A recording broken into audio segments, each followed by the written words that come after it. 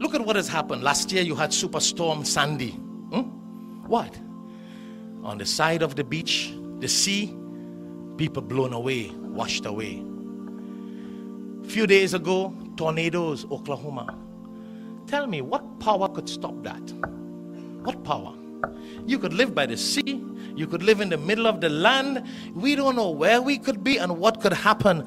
Allah is only proving to the world that He is in control. This is a sign for us to learn.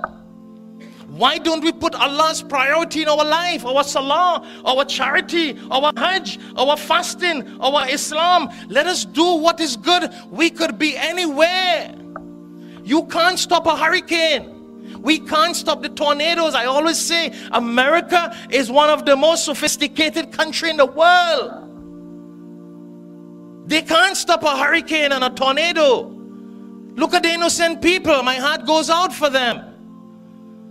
But that's one situation. But what are we doing to change our life? Are we waiting for the hurricane to come and knock us off?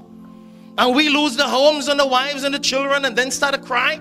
And then start to read Quran every day? And then start to pray every day? And then start to give charity fi sabilillah? What are we waiting on? You know those people who lost their homes and their families and their properties? I'm sure they probably wish they had millions that they could just give away fi sabilillah. Because the Prophet ﷺ says, when you give in charity, Allah prevents disasters and calamity from your way. Illa mashallah, Allah knows best.